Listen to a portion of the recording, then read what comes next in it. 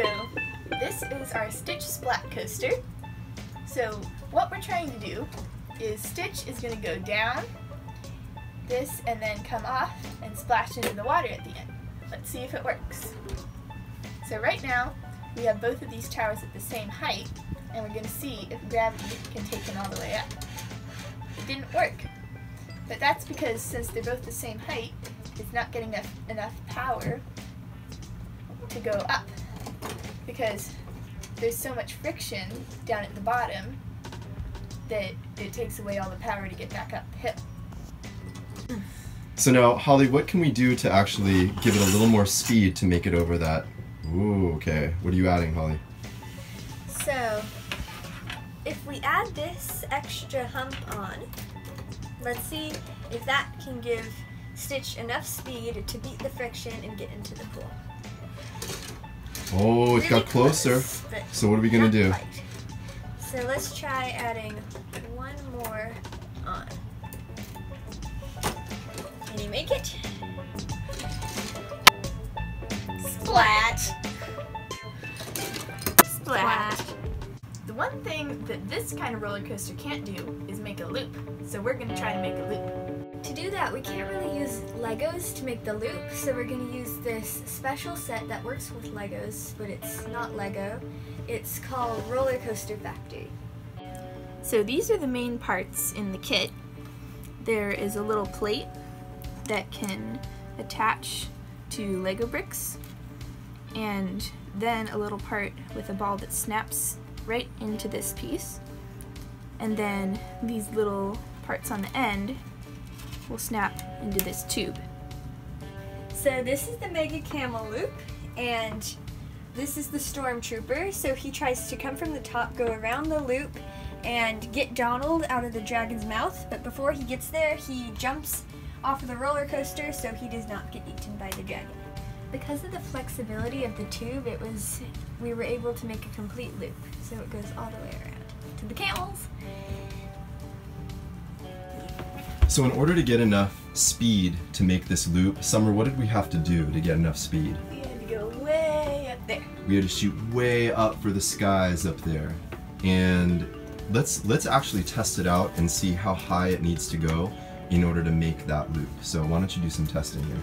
So at first we had it at only this height, but it just went to here. Okay. That wasn't high enough. And then we tried it like this. So that still Almost. wasn't high enough. Then we went all the way up. And that Yes! Yay, we saved Donald Duck. Yay. So in addition to the anti-gravity camels, we had to stabilize this coaster with some trusses. So Holly, can you explain how many trusses do we have in this whole roller coaster? 5. Okay, can you point them out to us, which ones you built? So there's one big one here, Okay, and that... supporting the post, because it has to go up so high. Mm-hmm. And then there's 2 little ones here, keeping this on here. And then there's another big one here supporting the loop. And then one supporting the end. Supporting the jump here.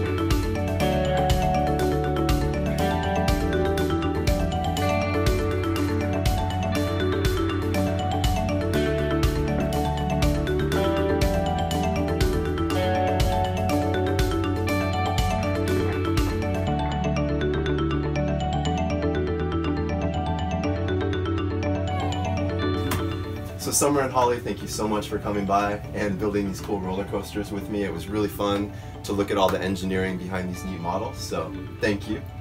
And thank you all for watching. We hope you learned something new. Remember to play well, and we'll see you next time. Yeah! Yeah!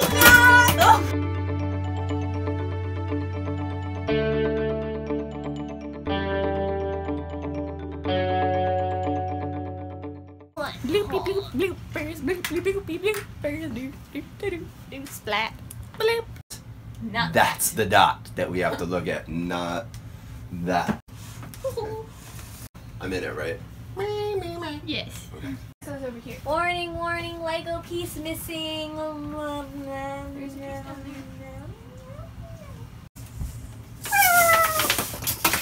Oh no!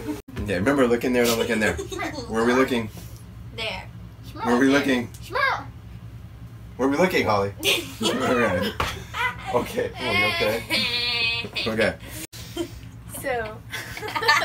Okay. To get those roller coaster cars going fast enough. We lost both camels! Okay, I'm gonna try that one more time. Summer, Holly, and we're going to do some